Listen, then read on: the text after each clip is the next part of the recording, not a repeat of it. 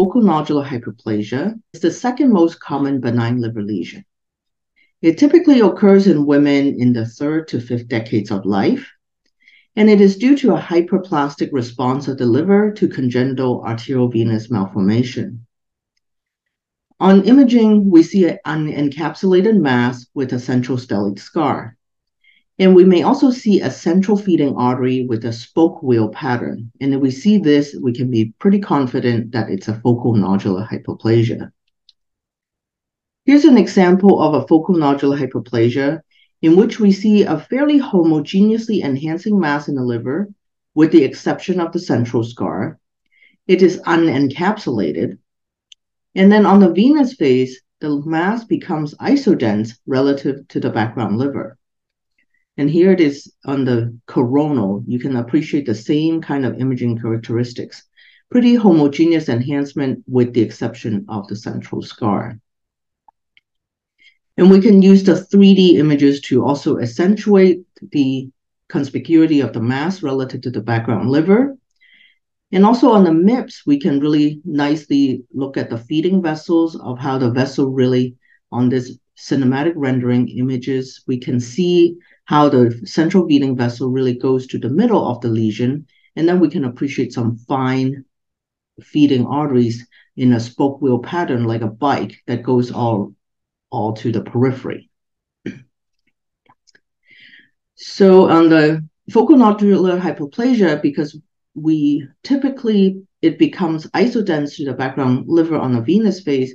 If venous phase images is all you have, you can actually easily walk by the lesion.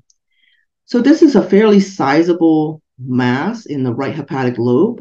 And if you're scrolling very quickly, you can easily miss it because it's really isodense relative to the background liver. But we can appreciate that there's a central scar, and we can also appreciate that there's the displacement of the vessels all around the periphery. So when we see that vessels are peripherally gently pushed and draped on the periphery, that is a more benign feature, as opposed to something that's rapidly growing. They would invade the vessels rather than gently pushing the vessels away. So this is also a good appearance for focal nodular hyperplasia. Focal nodular hyperplasia and hepatocellular adenomas are frequently confused because they may have similar imaging appearances. Adenoma is a benign hepatic tumor that commonly occurs in women on oral contraceptives, and it can be further characterized on specific genetic and pathologic features into inflammatory adenoma, HNF1 alpha mutated adenoma, and beta-catenin mutated adenoma. The inflammatory subtype is the most common, and we see them mostly in women on OCPUs, and obese patients. It has the highest chance of bleeding, and on imaging, we expect to see intense arterial enhancement with persistent enhancement on venous and delayed phases. The HNF1 alpha mutated type is the second most common, and we may expect to see multiple adenomas. We also usually see it only in women and associated with OCPUs. We may also see background hepatic steatosis, and also the lesion itself may exhibit diffuse intratumoral steatosis, and these features can help distinguish the HNF1 alpha mutated type from the other types of adenomas. We see moderate arterial enhancement, and these are less likely to show persistent enhancement on venous and delayed phases. The beta-catenin mutated type is more common in men, patients on male hormone administration, and glycogen storage disease. The clinical importance of the beta-catenin mutated type is that it has a higher incidence of HCC. And we see strong arterial enhancement that may or may not persist on venous and delayed phase images. Here is an example of a hepatocellular adenoma. So even on the arterial phase, you can appreciate that the enhancement pattern is more heterogeneous compared to the focal nodular hyperplasia I have shown. And I think that's a good feature in distinguishing these larger adenomas from FNHs. On the arterial phase, on the cinematic, you can appreciate that heterogeneous enhancement pattern that becomes more homogeneous on the venous phase. And here's an example where we have multiple adenomas and background steatosis. So when you look on the arterial phase, there are multiple enhancing nodules throughout the liver.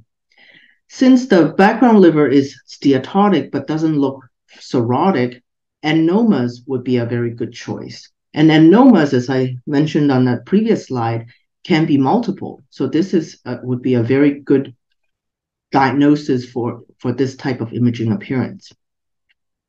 And on venous phase, we're seeing persistent enhancement of these nodules. And on the cinematic rendered image, when we render the background liver translucent, we can appreciate the sheer number of enhancing foci that are throughout the liver. Another helpful feature for diagnosing adenoma is the enhancing pseudocapsule. So here on the venous phase, we can appreciate that there's an enhancing capsule along the periphery of the lesion. When I mentioned about FNH on the previous slide, I emphasized that it is an unencapsulated lesion. So if we see an enhancing capsule or pseudocapsule on the venous phase, adenoma would be a good choice, and so is HCC, as we will get to it.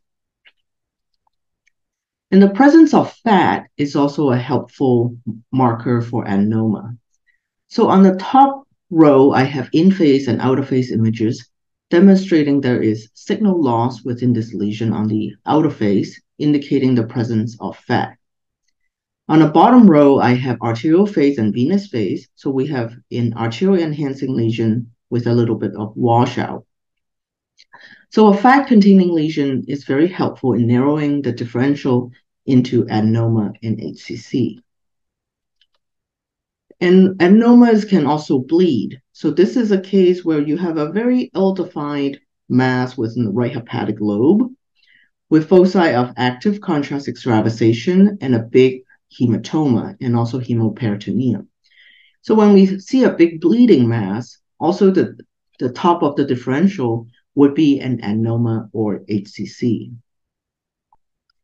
In terms of management of hepatocellular adenoma, we need to identify any known cause, such as OCPs or steroids from the history, withhold the medication, and repeat imaging in 3 to 6 months. Stable or regressing adenomas may be monitored with imaging studies, and adenomas larger than 5 centimeters should be resected due to the risk of bleeding. Radiofrequency ablation and hepatic artery embolization are additional therapeutic options besides surgery.